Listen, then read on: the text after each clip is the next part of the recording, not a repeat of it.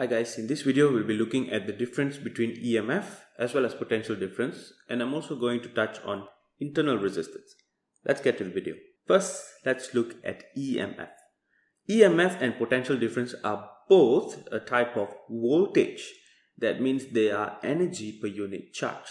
The difference is energy per unit charge to move the charge from where to where.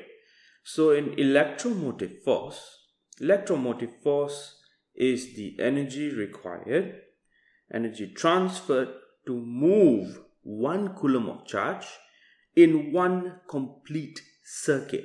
That is to say, if I started at this point here, then the E.m.f, the electromotive force, would be the energy required to transfer 1 coulomb of charge, energy required in joules, to transfer 1 coulomb of charge from here all the way around the circuit back to exactly this point.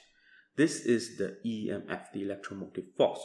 Notice that the electromotive force has nothing to do with force. It is not a force at all. It is a type of voltage. And then for potential difference is also energy per unit charge. Therefore, it is the energy transferred to move 1 coulomb of charge, but from one point to another specified point in the circuit. So for example, if I wanted to know the voltage across this bulb, then I would measure the potential difference from this point to this point. I'm only measuring the energy in joules required to transfer 1 coulomb of charge from here all the way to here. This is potential difference between any 2 points in the circuit. And so in this setup, we can measure the E.m.f produced by a dry cell by placing the voltmeter at its terminals, the positive terminal and the negative terminal. Notice here that there is no component in between. So therefore, it is the same. It is as if we are putting the measuring point all the way here. It is the same thing. And so when we place the voltmeter in this way, in this manner, at the terminals, positive and negative terminals, and we have an open circuit, then the reading here is the E.m.f. Whereas if we have the exact same setup where the points of measurement are at the terminals of the dry cell and the circuit is closed, then the reading here is actually the terminal potential difference. That is to say, the potential difference from the positive terminal to the negative terminal, from here all the way to here. This is not the E.m.f, but the terminal potential difference. And so, what is the formula for E.m.f? Now, E.m.f once again is a voltage. It is the energy per unit charge, and that is exactly the formula. E.m.f is represented by this, epsilon equals to the energy transferred per unit charge.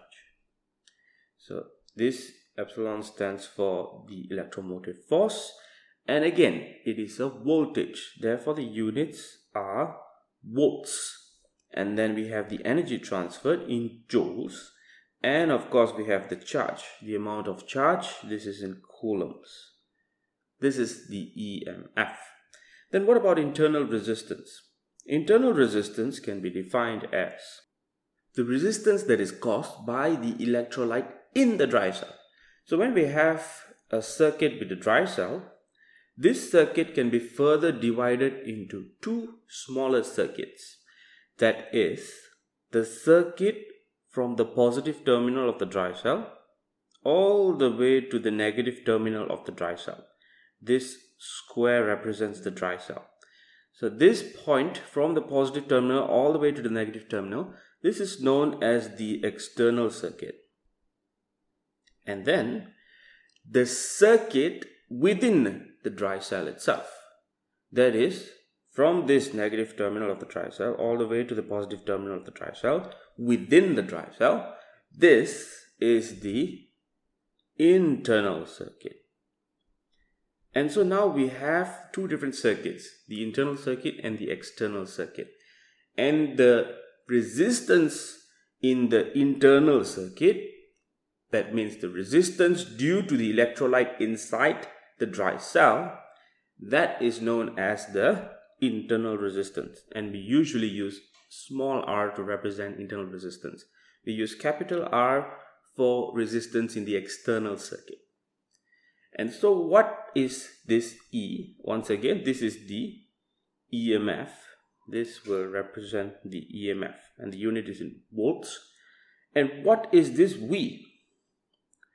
What is this voltage here? This voltage is from this point to this point across the resistor. Therefore, this is the potential difference across the external resistance, which is also measured in volts. And then we have I. This is the current flowing through this circuit. I represents current and is in amperes. And then we have the small r once again, which is in the internal circuit and therefore is the internal resistance in ohms. And then we have the external circuit resistance. This is known as the external resistance with unit ohms as well. And so what is the effect of internal resistance? What does internal resistance cause? Because it is a form of resistance, you need energy to transfer charge across it. That means there will be a potential difference formed within the dry cell itself to move charge within the dry cell. And this will result in a voltage drop in the external circuit because some of the energy is used to transfer charge from here all the way to here. And therefore, there is less energy left to carry charge from here back to here. And so this results in a voltage drop. And so if we go back to this setup earlier, if we maintain this setup and then you close the switch, you will notice that this reading will fall.